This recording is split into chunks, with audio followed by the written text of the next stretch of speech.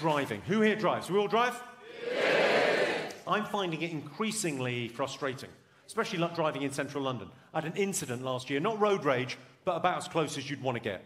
So I'm in a 30-mile-an-hour zone, built-up area, middle of the day, right? So what am I doing? 30 miles an hour. Driving along, minding my own business, come across a guy doing barely 10 miles an hour. So what do you do in that scenario? Flash the lights, toot the horn, let him know, move over, or speed up, right? He doesn't do either. So in the end, I'm the lunatic. I'm just flashing the lights like I'm insane and sat on that horn. And this is what I was dealing with. He had one of those novelty license plates. Beloved mum in flowers. Prick, am I right? Prick. What?